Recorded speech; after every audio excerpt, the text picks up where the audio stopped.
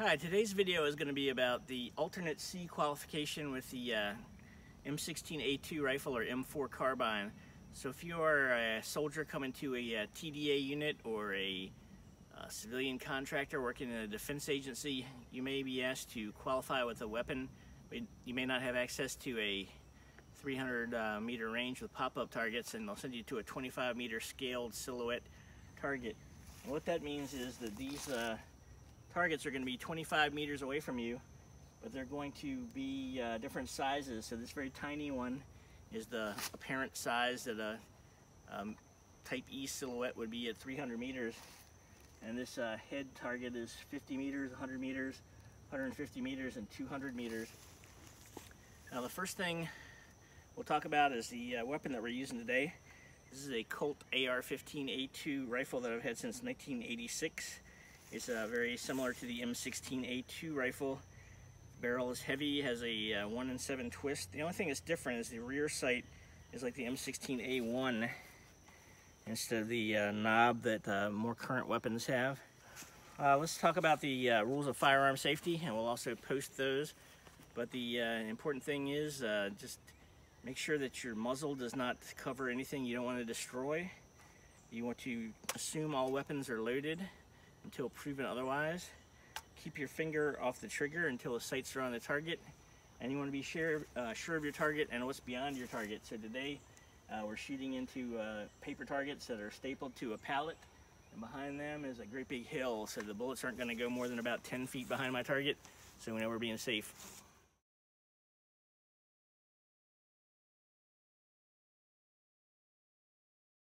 The purposes of today, we're going to have our sight on the long range sight, and the reason for that is that it has the smallest aperture and will allow you to center the front sight post most effectively. The long range sight has a L. Okay, so if you're not familiar with the sights on the M16 series rifles, you have a front sight post, and then you have a rear sight that you just kind of peep through. So you're looking through this hole, and what you want to do is you want to center the front sight post right in the middle of that hole that you're looking through, and you're focusing on the front sight post, so the ring itself is going to come out of focus. And then for purposes of zeroing, and then for also qualification, and this is kind of how I figured out how to do this, you'll have the E-type silhouette here.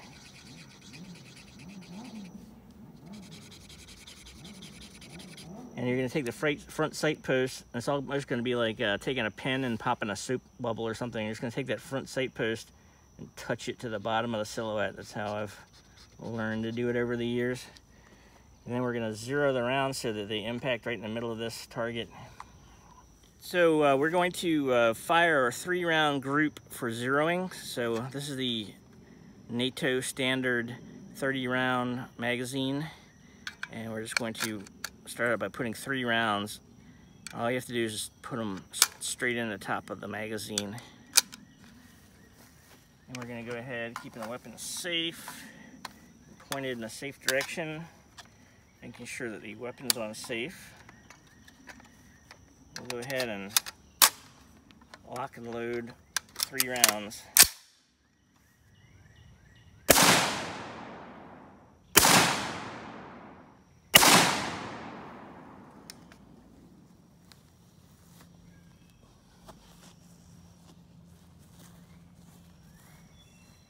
Okay, so the rifle's sights were already zeroed for me, so like I said, I put my front sight post right here at the bottom, and the 3 rounds impacted here.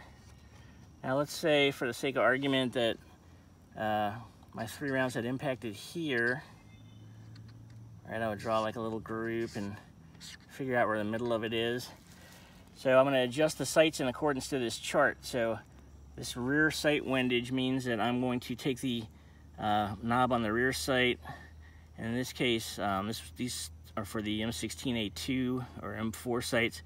I would rotate them 12 clicks counterclockwise, and it would move me over here.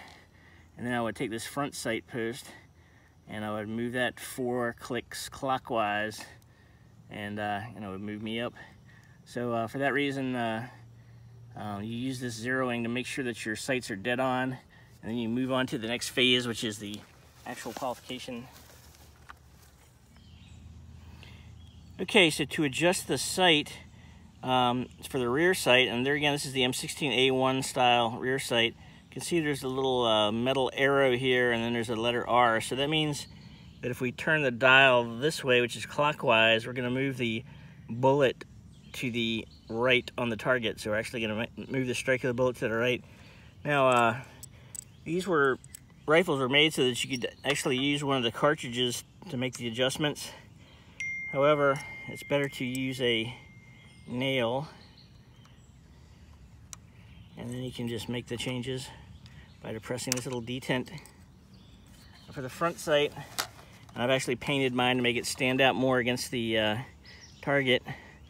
There again, it was originally designed for the cartridge to be used to press this detent. However, that kind of messes up the cartridge. You see the letters here up, and then there's an arrow pointing to the left, which means that if you turn this clockwise, you're going to move the strike of the bullet up, and if counterclockwise, you'll move the strike of the bullet down.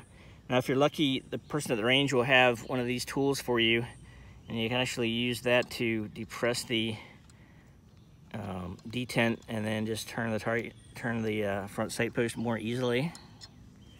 Okay, there are 3 phases to this qualification. The first is that we're going to shoot 20 rounds from the prone supported position. So that means I'm laying on my belly and I'm supporting the rifle with this sandbag. The second phase is going to be 10 rounds from the prone unsupported position. So I'm going to shoot each one of the targets once instead of twice. And then the final phase is 10 rounds from the kneeling position. And I'm going to shoot the 5 closest targets twice from the kneeling position. Let's go ahead and we'll shoot from the prone supported position.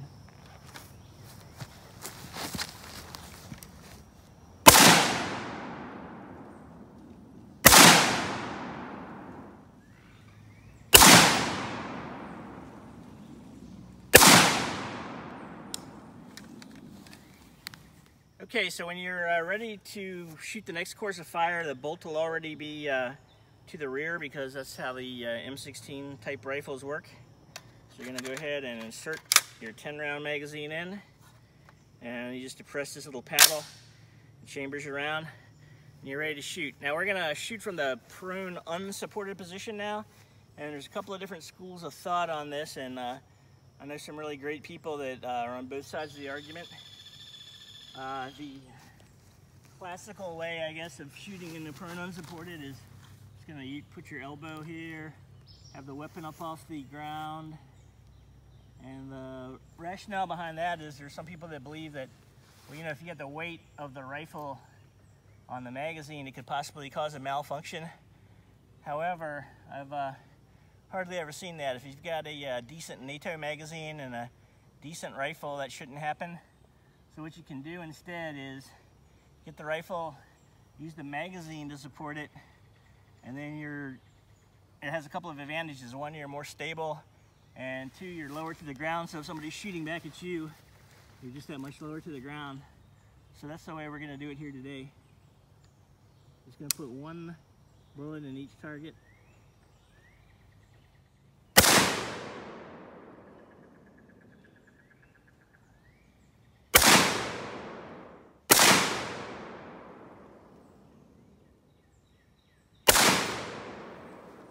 Now, if I'd had a malfunction with this magazine, I would have thrown this magazine away and never used it again, but I didn't have a malfunction. Okay, so for the last phase, which is the kneeling phase, from the kneeling position is kind of unstable, so you can't really be expected to hit the 300-meter target from the kneeling. So what we're going to do is we're going to shoot the 5 closest targets. So that's 50, 3 100s, and a 150.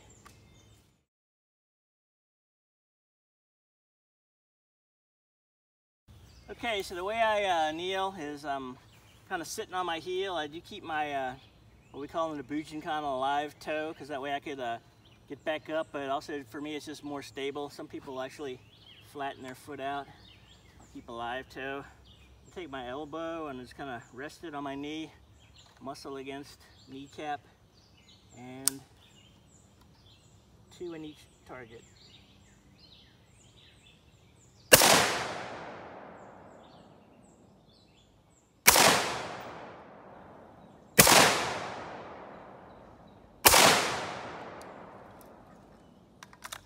And we're done shooting.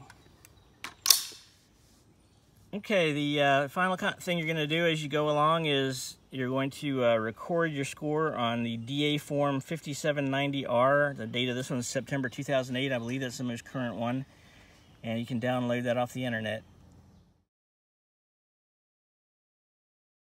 Hopefully when you go to the range to qualify with your M16 series rifle or M4 carbine, you will now be familiar with what to do, and it'll be a little bit easier for you. Thanks for watching the M16 M4 carbine alternate C qualification video. We'll see you next time.